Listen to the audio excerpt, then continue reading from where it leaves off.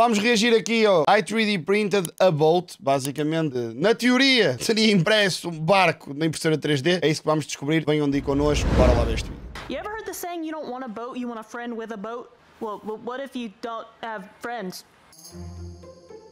If you've ever 3D printed before, you probably know what this is. It's a benchy boat, and everyone prints it to test and calibrate their printers, right? I recently saw a video of a guy turning a sandbox into a boat, and it made me think, could I make a boat? And not just any boat. You see where I'm going with this now. And I've seen some people print some large ones, but not really anything ever big enough for people to fit in. É colar o resto do barco? A lot of plastic. If you don't know where I'm going with this now, I cannot help you. So it kind of works out. The file already exists for a benchy, so we printed one. Let's just see what it does. So I modified the file, so now it's hollowed out. Try number 2. Oh, this kind of works. So naturally, next we decided to print it bigger. Isn't the whole point of benchy is to not use supports? Shut up. Okay, so it's tipping, but like you put weight in the back of it. Se ela imprimir esta merda gigante vai dar raia. Ah, okay. It just be flat, and it worked pretty well. Oh, okay. Wait, this is already so much better. Rock. Well, there's no other scientific test to conduct, so let's just start printing it really large now. And thus, yeah, we printed all the pieces with 5 walls to make it watertight and used 3D glue. Espera aí, deixa-me ativar. Aí eu estou a dormir na baliza. Estou a dormir na baliza. Vocês gostam que eu ative sempre as legendas e um gajo esquece e depois vocês fodem-me a cabeça e bem, não é? Bem, temas é de ser... Houve malta que disse, então, mas não metes em português de Portugal, não dá. Não sei porquê. Eu quando meto português de Portugal, as legendas ficam assim. Será que aqui vai dar?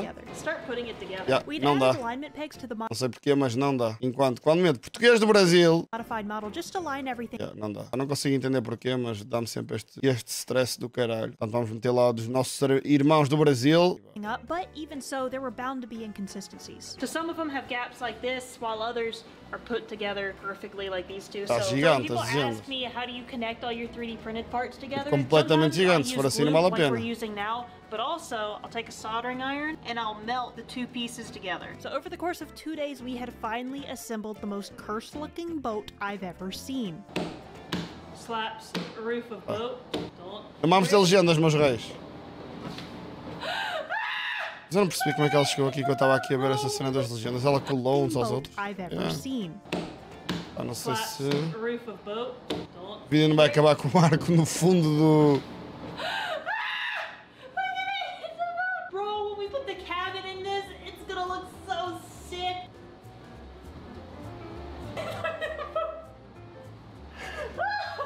Literally all just glue and tack weld. So for the cabin pieces, I want to make all this removable because I kind of enjoy having a lot of room in there, but we want it to look like a benchy boat. We assembled the cabin in the same way and began sealing the seams of the outside of the main part with epoxy. We do have some gaps in between these pieces. We've gone ahead and welded all the plastic together super seamlessly on the inside of the boat, and now on the outside to fill in some of these gaps, I'm going to use some of this epoxy. I don't know, I just don't want to have to fiberglass the thing. What, you've never seen someone waterproofing a 3D printed boat with Loctite before? No, I did mine with Gorilla Glue. Quantas horas é que ela demorou? Acho que ela vai explicar isso depois no final, ou não? Just for the thumbnail.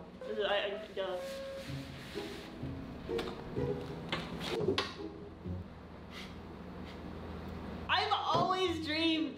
Pá, que barco de merda, não é? Vamos cá ser sinceros, que barco de merda. Mas se funcionar, ela vai meter um botão nisso, não? And guess what?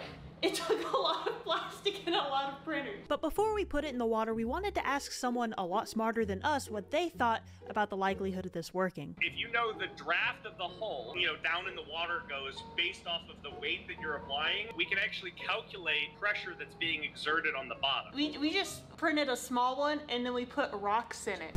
So we just kind of went with it and drove to a shallow portion of the lake to test it out. Yeah, mas com uma pessoa lá dentro vai ser um bocado diferente, né? Putting weight on it. Bro, it's working. I don't see anything seeping in. No. Hey. What was that for? No. That was not very cash money of you. This is not easy to balance in. So we did have a slight stability problem, but on the bright side, no matter how much we pushed down on the boat, no water was seeping in. Wait. Isso é bem bom, caralho. Se ela já conseguiu que não entrasse água, já é genial. The macroplastic. Thankfully, afterwards, we couldn't hear any water stuck inside the printed parts, so it was time to move on to adding a motor and fixing the stability. Stop. It says stop. This thing's got 55 pounds of thrust. Now, one thing that we do need to keep in mind, I just thought about this. If the boat flips over and this falls in the water, it's gone. Wait, can we not just like throw the batteries in the water? It's generally looked down upon. We're already walking a fine line with the environmentalists. All right, I'll stop throwing batteries in the water. What? We're gonna use this giant Chance de dar merda elevadíssima, mas ela já conseguiu meter o barco na água.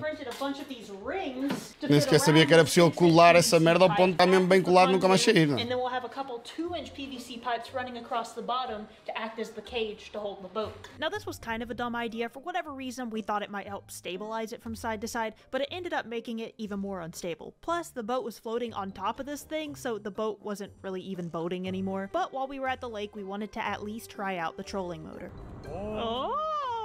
And after making sure that worked, it was back to the drawing board for our Aquelas cenas que eles meteram ali para ele flutuar, muito podre. Das pés. Pontoon pieces closer to the boat. They just clip on and kind of like stay underneath this ledge. So this is what it looks like if we put the full thing on there. So this will clip on. And back to the lake we went.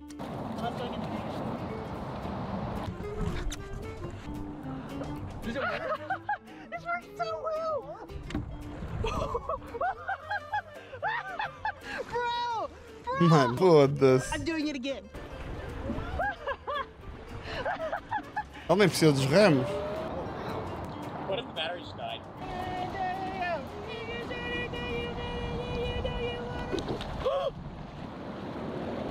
Acabou. What about that 3D printed submarine idea? Do I have workers' comp? No. Como não acabou? Ele me disse que se virasse ao contrário acabou. Thankfully, Dan had caught the battery when it flipped, and our testing area is pretty shallow. But just so it didn't happen again, we modeled and printed a battery box to hold it in place. We also glued and welded down the pontoon clips so they wouldn't pop off again, and we stripped out an old treadmill safety key switch. This way we could clip the key to our clothes, and the motor would turn off if you were to lean too far away or fall out. We've done it. Get me out of here, coach. Oh my gosh!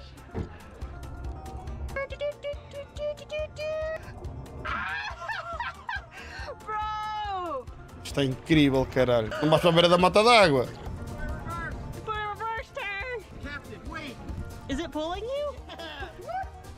Go for it, Captain. Are you going at the fastest right now? No, not at all. What? Go in the fastest! Oh, this is actually really tough. Oh no.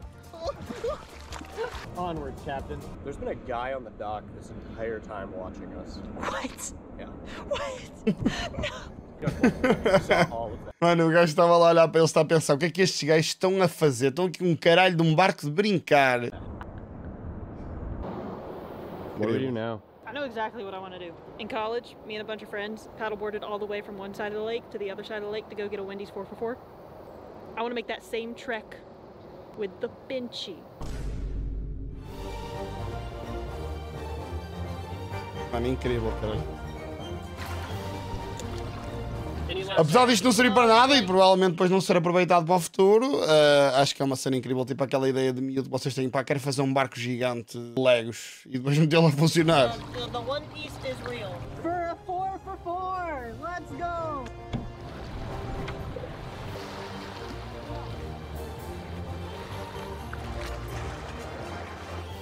Altamente, caralho.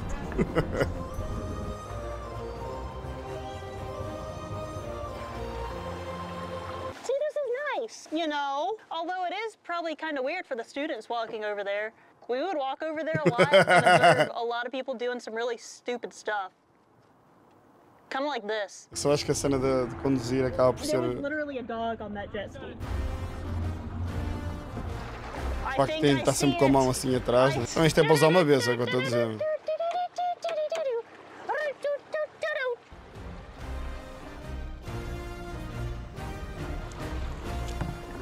Let's go! The macroplastic lived! Dan, you know what? Resourceful. The long-awaited moment. Vai buscar uma cena ao Wendy's. Que ela tinha dito fazer quando andava da escola. All is right in the world now. Why isn't this video sponsored by Wendy's? This video is not sponsored by Wendy's. This is Emily, the engineer. Is this Lisa? Hello, Lisa. Do you remember the time we all went to White Beach and paddleboarded all the way to Wendy's? Yes. Well, I just did the same thing, but I did it in this. So while we went to go get ourselves a 4-for-4, the sun is pretty much started to wreak havoc on a lot of things. I don't know if it's so hot that the wire is literally disconnected itself from the battery. Do you know how hot this battery got? That's what I'm saying, and I don't think we should ride that back. Not if we screwed in tight. I can do it, guys. Now this is where things got interesting. We had about 40 minutes to get our kayaks back to the rental place, or else we were gonna get fined $100. Since I had the nice easy ride on the way there, I let Dan ride the benchy on the way back. And about a quarter of the way through our trek, we noticed it was moving considerably slower than before. He thinks the battery's dying. Yeah. What do we do? Yeah, we got no lights, Chief. Oh, none? I mean, it's still going, but it's at like no power right now. Can we ask the rich people if they have any car batteries? You guys are wasting time. You should just go back. I'm fine. If the battery dies, I'm right next to the shore. So after some convincing and now only having 25 minutes left, me and Jonathan went ahead to return the kayaks. This is day 6 of being lost at sea. He was not lost. We could see him the entire time. Emily and Jonathan have abandoned me. Is this my schizo arc? Is this where I can like just start talking to myself? Yeah, this battery's toast, boys. Emily and Jonathan are almost under the bridge right now. Hi, I'm Dan. I'm originally from Canada. Getting closer to the bridge. Aloha! What time is it? Okay, we're back. Dan is alive, and I have successfully created the best 3D printed masterpiece to ever exist. Now, I bet you're wondering, how did you get so smart? Because only a genius would dare to do what we just did. Well, it's because I trained my brain. Foda-se, que na cena, Rei, já sabem, é uma impressora 3D e podemos todos imprimir barcos e ir passar o cabo bujador. Brincar, é capaz de saber.